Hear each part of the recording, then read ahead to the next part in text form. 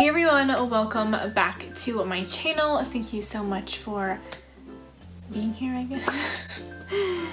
Wow, I am awkward. My name is Athina. I put out new videos on Thursdays and every other Monday. Today's video, I'm going to finally be doing my year update on my conch piercing right in there. I have had it for probably like a year and a month or so. I have a video when I got it pierced, so I will link that here. I also have a video showing how I clean it. I will put that here as well. I'll kind of run through all of that in this video as well, but if you want to know like pain wise, how much it cost, the actual like process of like the dotting and the piercing and all that nonsense, not nonsense, informative stuff, again, I would recommend those instead of this. This is just going to be an update on the year and kind of like how it is, what's up with it, whatever. First, I'll kind of just touch on how it is day to day. Day to day, it's fine. I will say that it is still a piercing that gets crusty. It is still a piercing that hurts if it gets knocked. It's still a piercing that is tender and sore if I sleep on it. So those are things to still consider. I soak it probably like every 2 weeks. I give it a little spray of like cleaning front and back, just like that.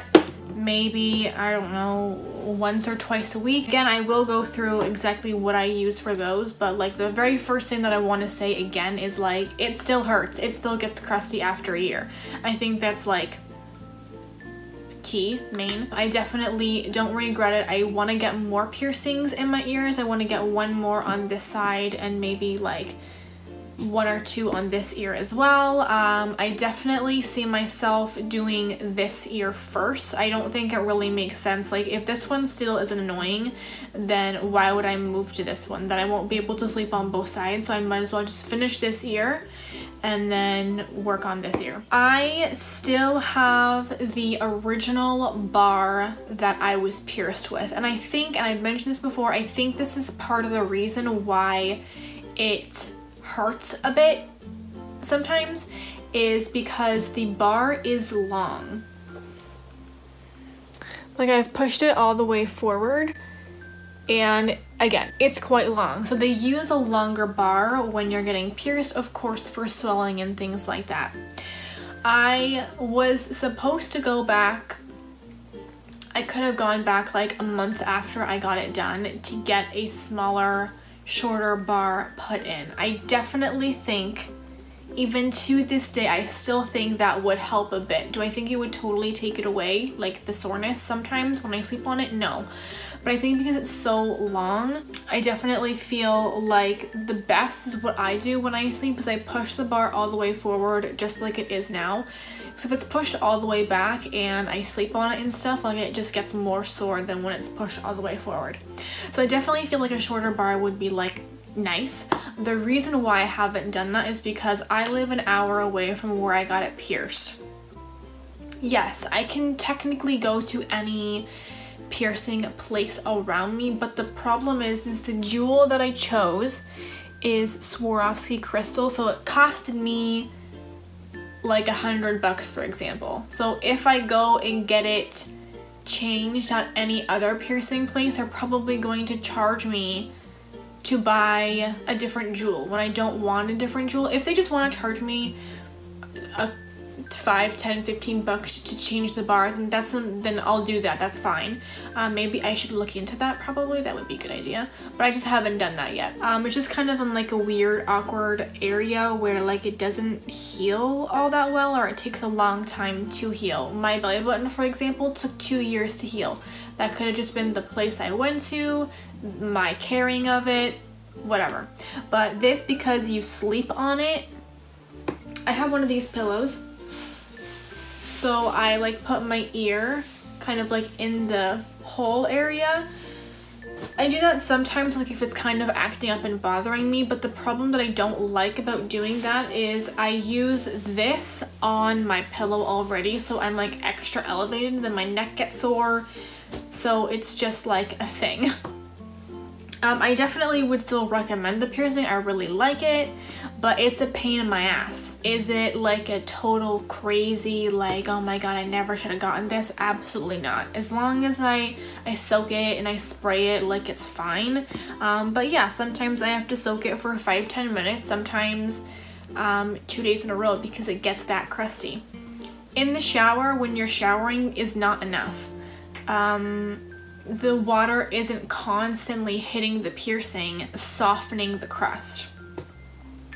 Sounds disgusting, I know, I'm sorry, but this is what it is. Or like, of course, like even when I touch my ear a little bit, like my ear gets red, like where compared to this one, like it's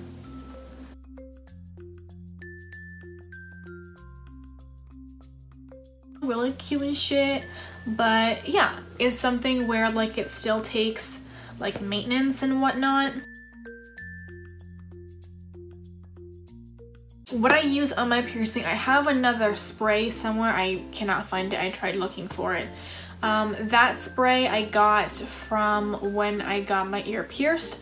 I've also used H2 Ocean. I also have this from, where did I get this from? I think I got this, maybe my belly button, I'm not sure. This is Simple Care Piercing Aftercare. This is what I use for my soaks. So when it came to cleaning the piercing, it was pretty much all just like spraying and stuff. But the only problem that I find with spraying is like my piercing, when I got pierced, mine bled. So I was probably like disgusting and crusty for like 2 days. The only way to get rid of the crust for me is soaking the piercing. Spraying does not soften the crust. It just kind of like cleans it. It's kind of like antibacterial, you already know, blah blah blah.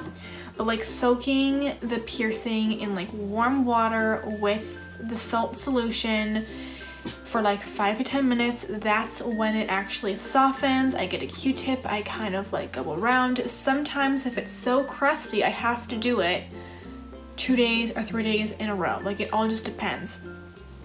Also, when it comes to the crust, it can crust on the back and on the inside as well. So for cleaning like the soaks, this is the Recovery 100% Dead Sea Salt Piercing Rinse. Leave me comments down below of questions that I did not answer that you're interested in. Again, if it's like price or pain or anything like that, I will link my first video. Day to day, I don't remember that I have it.